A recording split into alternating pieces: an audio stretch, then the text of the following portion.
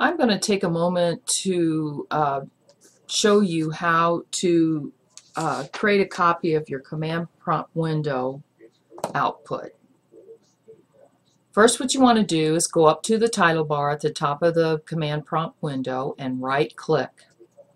On the drop-down menu, you want to place your arrow over Edit, and then a sub-menu will show up, and you want to click on Select All.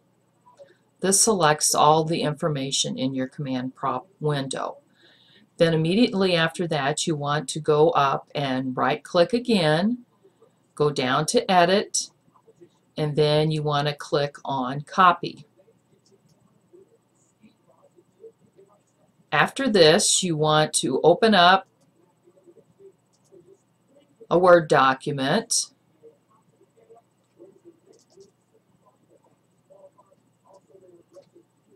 and you want to click Paste and paste the information from your command prompt window into the Word document.